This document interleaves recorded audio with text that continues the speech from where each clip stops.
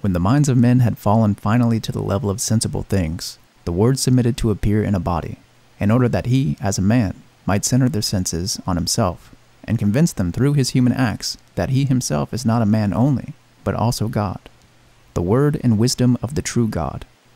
This is what Paul wants to tell us when he says, that ye, being rooted and grounded in love, may be strong to apprehend with all the saints what is the length and breadth and height and depth, and to know the love of God that surpasses knowledge, so that ye may be filled unto all the fullness of God.